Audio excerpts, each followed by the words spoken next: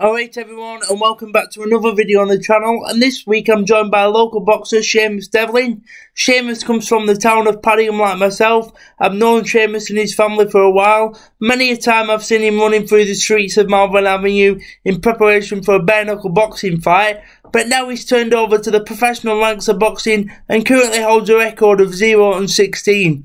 Now looking at this from the outside, you may be thinking, why does he bother? But Seamus is known in the sport as a journeyman and often travels up and down the country on a weekly basis, taking fights at short notice purely out of a love for the fight game and nothing else. I hope that shines through in the interview. And another person we've got joining us as well is his brother Alex, to share with us what it's like to watch on from the sidelines as his brother puts his health at risk. The pair of them are very passionate about the sport of boxing. I hope that comes through on the interview, as I've said, and more importantly, I hope you enjoy it. Any feedback that you've got would be greatly appreciated, and I'll see you on the next one. So firstly, Seamus, I want to ask you a first question about how you first got into boxing and your first memories of walking into a boxing gym, really. Yeah, that's a good question. I don't get asked that question quite often, mate. My first memories of walking into a boxing gym. Well, how it originally started for me. It's well documented now. It's been in the public domain a while. My story, as everyone knows, I got lost to drug addiction, and I lost everything, and I hit rock bottom. But to cut a really long story short, I've always loved boxing. It's always been a passion of mine. And when I hit rock bottom, I had nothing left to lose, mate. So I put both feet in, I jumped straight in, and I got into the bare knuckle game. That was my introduction into combat sports, was actually through bare knuckle. That was my first fight. Yeah. My first experience of walking into a boxing gym. Do you know something, mate? It was I was a little bit nervous, but it was almost just like second nature. I didn't even really think about it that much. The smell of the gym, some of the faces that were in there, because it was the bare knuckle scene that I was first introduced to. Yeah. Before the unlicensed scene. So some of the characters that were there were they stood out, should I say? And it was it was just, as soon as I stepped in the gym, mate, I knew it was for me. I knew it was for me. Yeah, some people just say, don't they, that they get that inkling that, yeah, I'm having a bit of this. And was that the case for you? Yeah. 100%, mate. 100%. I knew straight away. The camaraderie between the lads, the honesty of the sport. It's an honest environment. You know what I mean? You can't get more honest than that. You get matched up on weight. You're fighting a guy who's got a similar experience and skill level to yourself. And I loved everything about the sport, mate. I knew it was for me straight away. In regards to the boxing game, though, who would you say were your idols if you did have an interest in the sport as a kid growing up in terms of fighters? Oh, I love Nazim Hamed, Chris Eubank Sr. They were two enigmatic characters growing up. Watching those guys, you know, it was unbelievable. Weren't they? Were characters, pantomime villains, and the ultimate charismatic characters, knockout punchers. They were just everything that a boxing fan or a combat sports fan would want from a fighter. In those two, they encapsulated it, didn't they? So yeah, those two people I loved growing up. But I didn't have any idols specifically, not one person really. There was many fighters I idolized growing up through the years. There was Muhammad Ali. There was loads. There was Hector Camacho, very controversial fighter, a brilliant fighter, brilliant fighter. There was different fighters for me, mate. But yeah, they were a couple to mention, a couple of worthy mentions. And what about yourself, Alex? Because I know you yourself has had experience in the unlicensed boxing game. What's your earliest memories of the sport and your interest in terms of fighters? I owe it all. Well, I attribute all this to my dad, because it was our dad who used to sit down watching the boxing, and we'd sit next to him on the arms of the chair watching the fighting and stuff. You know, the Eubank, Collins, Ben, all them boys, Nazim. You know, and watching those fights, you think, wow, you know what I mean? Those are like superheroes, the nearest to it, you know what I mean? So yeah, I'll never forget stuff like that. I think all blokes who like a bit of boxing, and especially people around our age group, will say the same. Definitely. Those days were magic. I think it shows in this day and age as well, with the likes of Tyson Fury. Everybody sees that he's not regimented. He's got a bit extra about him, and I think sometimes, I don't know if you agree, lads, that's more worthy than the actual boxing side of things, because he gets bums on seats, as they say. But I know that, like you said there, Seamus, you got into the bare-knuckle boxing game first. What made you decide to do that rather than boxing? And would you say bare-knuckle boxing is more dangerous or less dangerous than boxing itself? Right, yeah. Bare knuckle. What it was basically, mate, with the bare knuckle, the decision to go into bare knuckle was I was 27 years old when I decided to start this journey. So for me, realistically, boxing was out the question because to me, I was never going to make a decent career out of it. Um, the bare knuckle thing was just starting to pick up traction. It was starting to come to fruition, and I saw it was picking up a lot of hype. And I thought, you know what? I'm going to give that a whirl. I knew I was durable. I knew I had a big heart, and I thought, you know what? I'm going to get on board and have a go at this and see where I can take it. Because I knew I had the passion. I knew I had the addictive personality, and so I knew I'd get stuck into it. But yeah, that's why I made the decision to go into bare knuckle. The glove thing transpired later on down the line when I met Baz Neal, a gentleman from the unlicensed scene who had a gym in Bolton called Lacey's Boxing Gym, Oh, wow. which I actually opened over here in Padiham. But floods hit us twice and then COVID finished that off. But yeah, so then when I met him, he said, you're actually more suited to boxing. You're a boxer, a back foot boxer. And that's how I ended up slipping into doing the unlicensed whilst I was actively fighting as a bare knuckle fighter, which a lot of fighters do. A lot of active fighters do that on the unlicensed scene. In regards to it being, is it safer than boxing? My honest, humble opinion, it is safer for your brain. So in terms of interior damage, it's safer, but exterior damage, so lacerations, cuts, detached retinas, snapped cheekbones are a lot more likely to occur in bare knuckle. But brain damage, because there's a few reasons for that. Because when you take the gloves off, now you like when you put a glove on, you're spreading the surface area out. You're taking that serration of the knuckles away, and it makes it easier to take the shock, the impact, so you can sustain more damage with the gloves on, which means you're getting hit in the head, your brain's rattling inside your skull. That's where pugilist syndrome comes from. Punch drunk, the term, that's where that comes from. But I suppose it's a case of pick your poison, mate. You know what I mean? But they're both dangerous sports.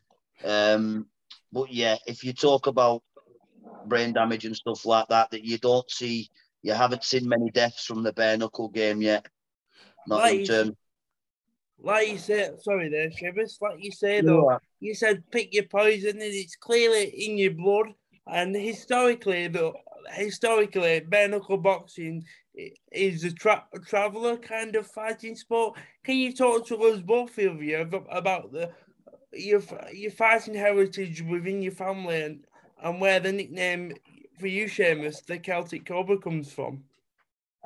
Yeah, mate. My father was an Irish Republican, proud Irish Republican.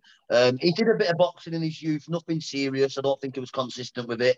I think it was more of a schoolboy stuff like that. He had a couple of bouts. I think my uncle Vincent had one bout, but I think a swift body shot ended his boxing career pretty quick. But, we're not from a long line of fighters. So we're from an Irish background, an Irish Republican background, but we're not from a long line of fighters. We're not from a fighting heritage, to be honest. Obviously, the Irish blood, that obviously helps. The pride, bro. It's the sense of pride. That's what it is. Having pride in your name these days. That's why, you watch some of these bare knuckle fights and you've got past the reason why they're fighting. You're just in awe of the fight. And then afterwards, people ask the questions, why? What was that actually about? Because the actual spectacle of two fellas putting their names, their pride on the line is bigger than money or a belt. And that's why some of these fights are just unbelievable to see, because that's what's on the line. Yeah. I agree. You're talking there in terms of the spectacle, Alex. How does it feel for you outside of the ring to watch somebody you love like Seamus, your brother, step into the ring and knowing that, potentially things could go wrong, but you also see him doing what he loves? Exactly. It's like, for me, Joe, it's like I've had this conversation with myself before. And the way I see it is when a soldier enlists and God forbid, he does get struck down, He's gone out on his shield, doing what he wants to do and what he loves to do. And to say otherwise, I think it's a disgrace to the person and to the dream and to what they're aiming for. So with my brother, it's the same. If anybody asks me that question, it's the same answer. If it did happen, God forbid, but he'd be doing what he loved, and I would not want to stop that. So that's always my same answer.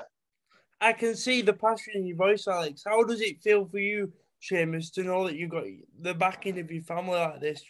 You know, it must really spur you on. Oh, it's great, mate. I'm blessed. I'm really blessed, mate. My brothers are probably my biggest fans. I've got a strong support network, a family and immediate family and friends. I'm blessed, mate. I've nothing to complain about. Typically, journeymen like myself, because that's why I'm a journeyman. They don't usually have sponsors like myself. I mean, I've got 5 or 6 local sponsors who help me out financially all year round with prep meals, travel costs, all sorts. So I'm blessed, mate. I'm absolutely blessed, and I'm doing what I love. And like the old saying, if you can do what you love, you won't work a day in your life, will you? Yeah, definitely. I totally agree. And you mentioned there you started late in the sport. You're a journeyman. Obviously, that's an incredibly tough role as a fighter, and you guys are the unsung heroes of the sport because you bring young fighters through, as I was saying to Alex off camera before you came. But you know, because you experience a lot of losses, you know, let's have it right, because sometimes that is your role. How do you go about mentally preparing for the fight? And can you talk to the viewers about the life of an on-the-road fighter, because you're up and down the country every week, as I've seen on Box Rec? Yeah, I'm glad you've touched on that, Joe, mate, because that's probably the one aspect of the game that gets talked about the least, the psychological aspect of being a journeyman. Because physically, I'm lucky, I'm put together like an old leather boot, mate. So, I mean, physically, I'm not even going to lie, I don't struggle physically. You do have bits of wear and tear, don't get me wrong, soft tissue damage here and there, bumps and bruises, lumps and bumps, but that comes with the game. It's here and there. But the psychological aspect, it's tough because when you're losing, there's usually obviously the adrenaline spike as well. You're up the adrenaline, then you come down. You don't sleep when you get back. Your sleep patterns off, and you got to get back to the gym the next week, and you've got to get the jump leads out, so to speak, because you've kind of not healed psychologically from that defeat properly. You've kind of just put it to the back of your mind, dusted yourself off, and got back in the gym. So a lot of journeymen, I can't speak for every journeyman, but I know a lot of journeymen do struggle with it. And this is why they can't be as active as I am myself. I'm blessed with that mental fortitude. I'm fathomable as a fighter. And records are for DJs, mate. I'm here for the invaluable experience. The invaluable experience, priceless memories. That's what I'm here for, mate, and I love it. That's quality. I'm definitely going to use that line as the opening line to the feature article. We were discussing that off camera. That's absolutely quality. You mentioned there before that about having a good team behind you. I know your trainer is Curtis Gargano, is it? Yeah, have I got that right? That's correct, mate. Yeah. Do you and your team, as a journeyman, then focus on the performance rather than the result itself and giving the best account of yourself? And how key is the team behind you, the fighter itself? Very much like footballing and lots of sports, really. The team behind the person is actually sometimes more key at certain points. Yeah, well, Curtis is an absolute, he's a saviour, mate. If it wasn't for Curtis, I wouldn't be doing what I'm doing now. He's paved the way for the journeyman, for the next generation. He's given opportunity to lads that might not have got it otherwise, including myself. Curtis gets us quality training. The facilities are up there, top notch. He gets us quality sparring. I mean, some of the lads I've sparred, mate, are just unbelievable. Really talented Central Area champions, guys that have challenged for English titles, guys that fought on the Boxer tournament the other week. The sparring partners I've been getting, mate, just quality, absolutely quality. And the team is amazing, mate. There's quite a few of us now. I think there's about 8 or 9 journeymen that are active. So yeah, but what I'm doing now is I'm going to Oldham and training 2 or 3 times a week still. But I'm also going to be doing one-to-ones with former WBC silver international champion, English champion, and British title challenger Shane Singleton. So I'll be doing nice to sharpen up the tools, on the technical aspects, because obviously we're that busy over there at the minute, and with Curtis having so much going on, it's a little bit harder for us to sharpen up the tools. Obviously, as a journeyman, you're fighting every week, so you might be making different weights. So some fight weeks, most fight weeks become about making weight, strict dieting, crash dieting, and getting the weight off. So sometimes, mate, you have to grind week in, week out. But this is the life I chose. This is the path. This is the lane I'm in, and I love it, mate. But yeah, as I'm going on, I'm realizing that I'm gaining invaluable experience because some of the sparring partners that I'm regularly sparring, I'm getting feedback off those fellas, and they're saying you're just getting trickier week by week, and you're getting better. It's night and day. So I know that how I'm training at the minute, it's definitely working for me, mate. But you can't cheat the evolution of a fighter. You can't fast track. You can't jump it. You're gonna have to go through the levels, and to do that, you have to spar sharper, better, more experienced opposition. You have to apply yourself. You have to train and run when you don't want to train and run. You have to eat stuff you don't want to eat, and you just have to come out your comfort zone.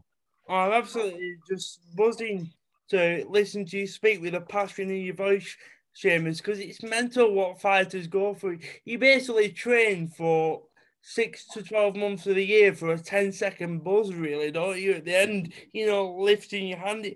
It's mental, the psychology that goes behind some of all this, isn't it?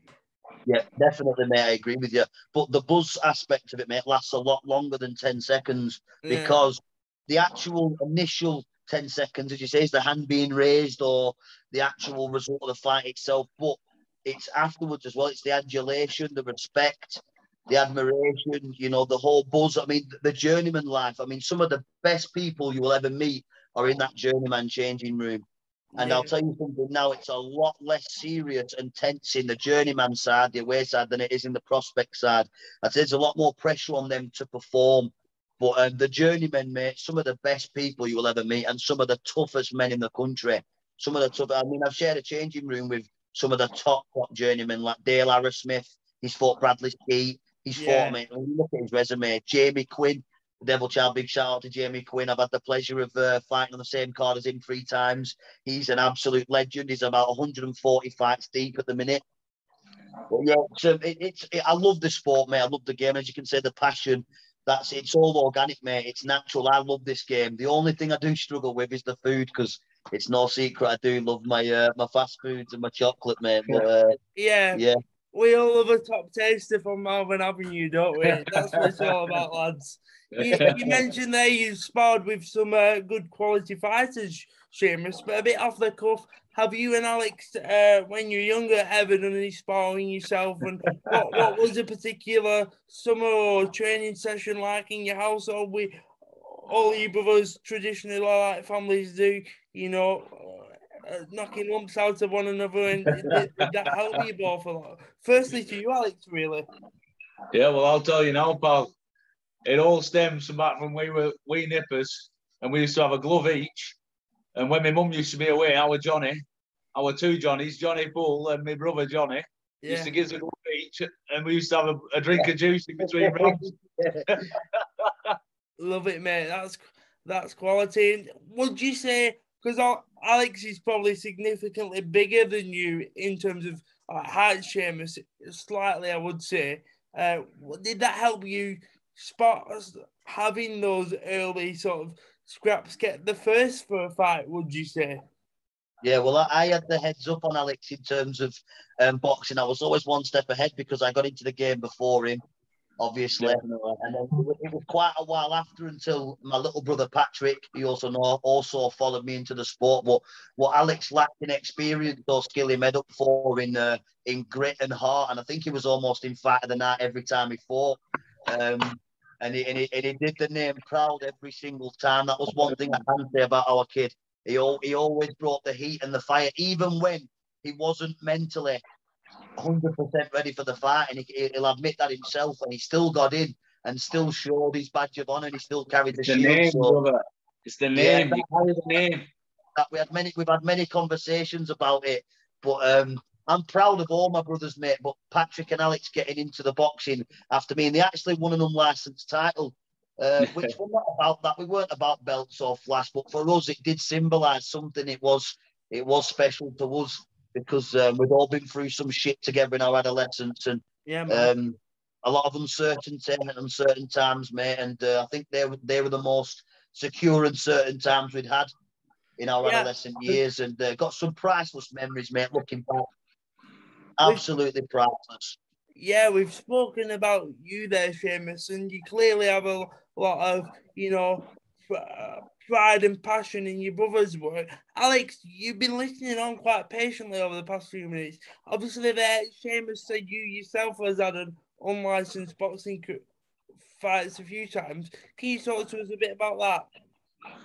Well, I'll be honest, Joe, when Seamus started really going for it and taking it seriously, I could see the fire burning in him. And I just wanted to catch a little bit of that smoke, you know what I mean? Just a little bit of that flames, I was unhappy, I was overweight. And I remember finishing work at Fataba at midnight and running up to Moore at midnight every night with him at back of me, pushing me. I remember and that. I lost. I went from 19 stone, I went down to 14 stone. Oh, man. Just for my first fight, and if I could bottle that enthusiasm that I had then, I'd be drinking it every night, So I attribute it to him. A bit of him rubbed off on me that time, and it was proper good to just get out there and muck in with my brother. And that's what I thought. If I can add anything to his game by having those rough rounds, coming at him with a long reach and a different perspective, maybe, just maybe, I might help him somewhere down the road. So that, for me, that's why I got into it. Nothing but. You clearly helped each other, though, because as Seamus said there, you won an unlicensed title. Can you talk to us a bit about that? And the fight off camera where you said you took a fight at a night's notice. Yeah. That's quality, so, mate. I was due to fight a lad called Danny Payne, who's a good lad, proper good lad. He's fought a lot of people. And for some other reason, somebody got injured that was meant to fight for the title. So because I was there and thereabouts in size and frame, they asked me if I'd like it. Well, they asked Seamus, and he said yeah. He said yeah, and then rung me up and said, "You're having a title fight, bro, right?" So yeah, that's how that ended up. But yeah, I ended up fighting a lad, and it were a really close fight, and I just nicked it. So that's one of my proudest moments. I'm not gonna lie. Yeah, it's quality that it just clearly the passion infuses within you both. And just to see what boxing does for people is really inspiring. It does it for me as well, as you both know. I do a bit of boxing myself, and it really helps. What would you say? Would you say, Seamus, that the government, need to plough more non-contact boxing funding into schools to help kids? And what's boxing done for your life personally, Seamus? Yeah, mate, 100%. I think they should. I mean, back in the day, it was in the curriculum, weren't it? I think they used to box back in the 50s and 60s, especially down in London. It was well known, weren't it? They used to box as kids in the school, right from the playground up. And I mean, from personally having my own gym and having the youth of the area of Padiham in my gym and seeing the development in some of their personalities and seeing the way they were and the way they conducted themselves. And it was meant to see, mate. I mean, boxing saves more lives than it ever takes, mate, because it is a dangerous sport. But I do believe that there needs to be something more for the youth, especially in our town, mate. As you know yourself from being around here, there's not much for the youth. There's no youth centres. There's no boxing gyms. But I plan to change all that, mate, when my career's done and dusted and I've hit 100 fights as a professional, because that's one of my ultimate goals, to be a centurion. I'd say I'm the most active journeyman in the UK at the minute, so I'll get there. But yeah, I do believe it may, for me, it's worked wonders. For me, it's been my stability. It's been everything. I mean, when I'm unsure, when I'm feeling a little bit down on a low ebb, get myself in the boxing gym and all my problems seem to just be sorted. And there's a clarity to my thinking. It releases endorphins. I'm happier, more vibrant. It's a lifesaver, mate. To encapsulate it is a lifesaver for myself. And I believe that many other lads in working class environments that don't have an outlet, don't have a voice, feel a little bit weak, inadequate, insecure, whatever. I believe that through boxing, they can find a voice, they can find true strength. And it's a beautiful thing, mate, when someone gets their act together and they rise out of that despair, mate, because it's a positive thing and it's a knock-on effect, like our kid said there. Seeing me do what I did got him into it. And that was a positive knock-on effect for him and then other people that were close to me.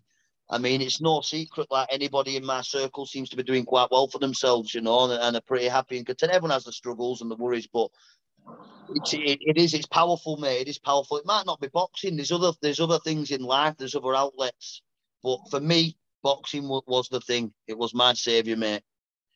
Same here as well. Like, even as a wheelchair user, I might not be able to box, but I've still got a punch bag in my room, and I get on that every day, and it just definitely regulates your thoughts. Is that something you would agree with, Alex? And how's boxing impacted your life, even though you're not as active as Seamus at the moment in it?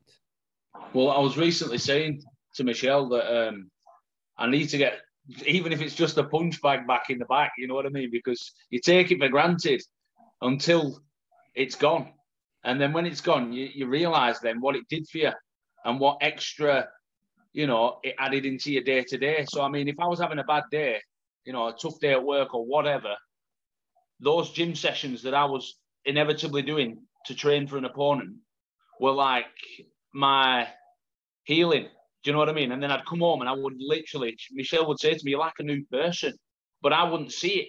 And then I'd have to take a step back and think, do you know what? Yeah, I have got something off my chest today. So for that reason alone, I recommend anybody just to get down the local gym, even if it's half an hour a week. You see the difference that half an hour of letting everything go does for you.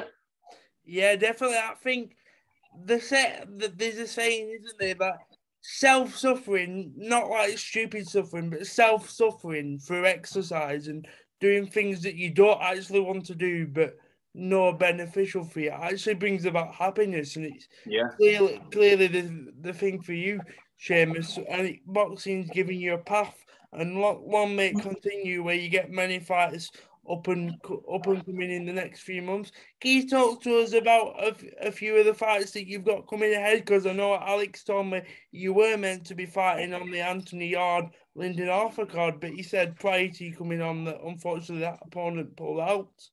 Yeah, well, it didn't pull out. It was I think there was a bit of a miscommunication on the weight. The weight wasn't right. I couldn't make the weight that they wanted me to make. I think he was about 10 stone 4. The lightest I've ever made was 10 stone 13, and that killed me to make that. So basically, there was a few things that weren't quite right, that didn't match up. It fell through, which I was absolutely wounded about. But it is what it is, mate. I was wounded, but you just have to get on with it. It's spilt milk. But I will get an opportunity. Big opportunities will come my way. There's no doubt. I'm only getting better, sharper, and more teak tough and seasoned. So I will make it to that destination. I will make it on the pay-per-view shows. There's no doubt about it. You heard it here first. But I've got a fight next Sunday in, where is that? Nottinghamshire. Then I have one December 11th in Oldham, I believe, against a gentleman named Thomas Rafferty, little brother of Jack Rafferty, who's actually a rising prospect at the minute, doing really well and fighting for major honours. And then I'm fighting on a Jolly Boys outing, which is an absolutely notorious, well-known show that's held at the same time every year, December 19th. I'll be appearing on that show. And then obviously 2022 is going to be a big year, and hopefully I get on some big pay-per-view shows. That's the plan, mate. That's the plan. And how quickly do you want to achieve that W? Is it something that you're being patient about, or do you want it soon? Or I would love one. I did say to the missus, I said I will get one before Christmas. So I've got 3 or 4 opportunities to do so. The problem is it's hard, mate. Some weeks become about making weight and not about preparing for the guy that's in front of you. Sometimes you might feel flat. You're fighting every week, so you have to be a bit more cautious than the average fighter. I mean, if you were fighting once every 2 months, you could throw caution to the wind and put everything into camp and just leave it all in there. But yeah, it's quite tough. But I want that W. I do want it, and I will get it. It's inevitable. I will get a win on the road. It's going to happen eventually. There's no doubt about it, my man. As I've said before, I've been here before, mate. I've been the little fish in the big ocean, and I'll soon be swimming with the piranhas, mate, and eating with the lions. That's what I'll say. I can tell in your voice, and I have no doubt that you will get a win, Seamus, very soon. And I'll hopefully hope to be there on one of these local shows around Lancashire soon. Hope to see you get that win. I'll definitely come and support you at one of these events. It's been an absolute pleasure talking to you both today, boys, and it will be really useful for my feature article. Have you got any parting messages that you'd like to say to anybody? No, I want to shout out to my sponsors, actually, and all my team, all the lads at the gym. Curtis Gagano, Stephen Jackson, Scott Williams, James Treyers, Issy Shalemba, all the boys, John Spencer, Brandon Fitton, Stubbsy, all you fellas. Massive shout out to my sponsors, Daniel Livesey, Luke Vaughan, Dawn Cryer, David Ridge. Massive shout out to one of my good friends, one of my best friends on this planet, Sean McFarlane. Top man, sports that man today. He's been one consistent throughout my fight career. A shout out to all my family and friends, because obviously there's that many of them now. I'll forget somebody, so I'll just shout out to all those people. Massive shout out to my brother for doing this with me today. Me and my brother are really close. It's no secret, and we're on this journey together, mate. But it's been an absolute pleasure speaking to you. I think you're great at what you do, mate. It's good to sort of talk to a local lad, because it was a little less formal and it was very organic, and I think you're a top lad, and it was an absolute pleasure, and I'd do it any other time, my friend. Nice one up the Paddyhamers. And any parting messages from you, Alex? Not much to say, pal, other than just like what we spoke about earlier with the textbook. Take the textbook, fuck it off, and you just do you, pal. Yeah? Amen. Amen. Nice one, boys. I'll stop the recording. We'll stay on the Zoom call for a few minutes, and then I'll send you the video soon. Cheers, lads. Thanks a lot, Joe. Thank you, Joe.